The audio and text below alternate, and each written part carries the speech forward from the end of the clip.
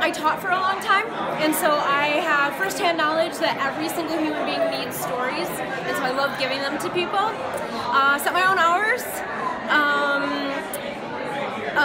The community of audiobook narrators is so accepting and loving and uplifting, and when you're an actress, especially when you're coming into a genre or a kind of acting, a medium, if you will, it's so great to have so many different people with so many levels of experience say, hey, let me help you, let me lift you up, let me do this.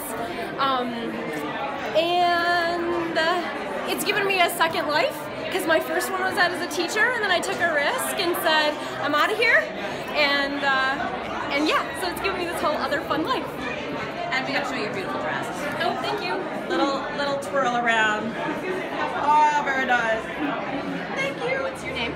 I'm Renee Chambliss. I'm Renee. What are the top 5 things about being an audiobook narrator? The top 5 best things? Or just anything that's good. Get to read stories for a living. You get to act and be all kinds of people. You get to be the hero, you get to be the villain, you get to be the romantic lead, both male and female. You get to work with no shoes on and nobody knows, nobody cares.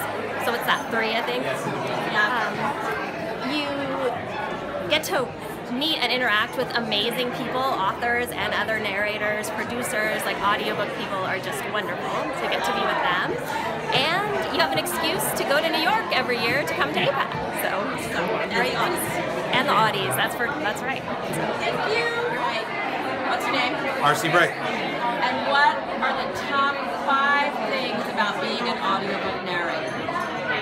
For me personally, or what I've read somewhere? Top 5 things. Working at home so I can take care of my kids. Getting to play all the parts, male and female. The hours are pretty good. Finding that quality book, that gem that I otherwise wouldn't have picked up, passed right over.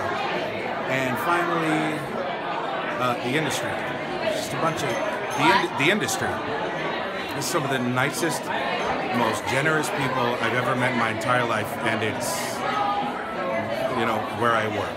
So that's it. Awesome. Thank you. Sarah Malo Christensen. Sarah, what are the top 5 things about being an audiobook narrator? Well, the community, which is obviously evident tonight, and that's huge because it's a pretty solo job, and the support is amazing, and it's even better than when I've had coworkers who I was close to in real life. Getting involved in stories because I, like most of us, are huge nerds, I imagine, and read all throughout our childhoods to keep us sane. So finding the heart and wit in whatever we're narrating is hugely rewarding. Getting to do funny accents is really good. Getting to dress up once a year here. One more thing. Oh, not having to dress like a grown human for work. Except for today. Except for today. Yeah, it needs to get dressed. Very nice. Turn to this. All right, what's your name? Paul Heitch, Paul. a.k.a. David Brennan. Oh, okay. Paul, what are the top 5 things about being an audiobook narrator? The work. It's the best acting job there is because you get to be everybody, including the voice of God narrator. But you get to be the hero and the heroine and the comic sidekick, and all the incidental characters that come and go throughout the story, and you get to tell the whole story. And you're working with people who are you're bringing to life the work of someone who's very passionate about whatever it is they've created, and so that's an honor to be trusted with that, and it's just a blast to be able to actually perform the work. Awesome. Really quick. Yeah. Top 5 things about being an audiobook narrator. Top 5 things? Yeah. I get to work in yoga pants. I get to inhabit wonderful worlds and become different characters. Can that count for 4? Because that's like the best. That's the best thing ever. Like I just love everything about it. Storytelling, these wonderful characters, humor, sauciness, sexiness. It's great. Okay. Does that work? And what's your name? Oh, I'm Tanya Eby, also known as Tatiana Sokolov. Oh, That's my saucy self. Yeah. Thank you, Tanya. Thank you. What's your name? Chris Ducart. So, Chris, what are the best 5 things about being an audiobook narrator? The people, not just the narrators, which all of the narrators are amazing, the engineers, the producers, the directors, everyone is so supportive. Also the authors. I love connecting with my authors, and then fans. I just met a truck driver fan. That was the best, I mean, that I couldn't even have imagined.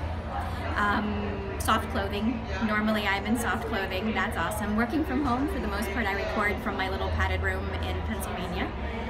And I don't know, the next top 5, the stories, living vicariously through my characters. Oh, that's a good one. I feel like I live lives that, you know, I never could have imagined, from, you know, being a duchess to a shifter, you know. Yeah, I think those are my favorite things. I think that's 4, but there we go. I don't know, I think you maybe got 5. Was that 5? Yeah. Thank you so much. Yeah. All right. Really quick, top 5 things about being an audiobook narrator. I get to hang out with really awesome book nerds. They're all over there.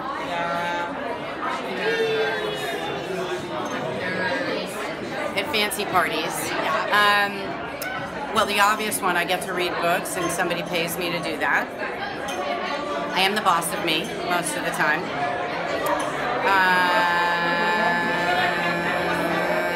That's only 3. I feel like I'm being put on the spot right now and I can't come up with any more, but there's lots. No, I hate this game.